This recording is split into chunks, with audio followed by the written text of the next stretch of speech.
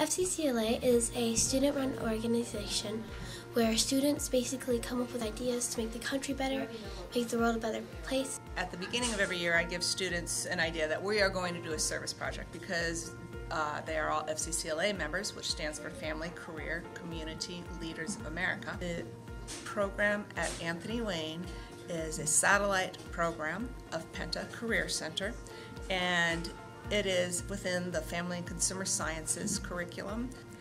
And through that, we do leadership projects. We all decided as a class that we would do a service project where we donate cans of food to the Anthony Wayne Food Ministries. We had to develop our concerns, figure out where we were taking the food to, and as a group we all decided on a goal and we tried to reach that goal. We had about 250 cans. We made posters and other advertisements for this project. We communicated over text and email. I learned that it takes a lot of skill to be able to do something.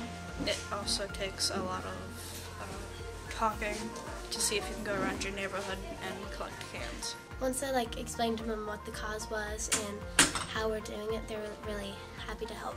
We ended up breaking the goal.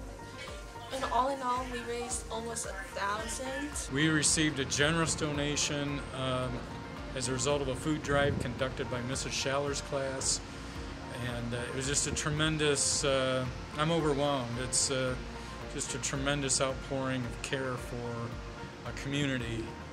We're a 100% volunteer organization, rely 100% on the community, businesses and churches, and just the students here that conduct food drives to get our resources we need to acquire food. It's just a win-win-win for our school, for our community, for our students to have this experience.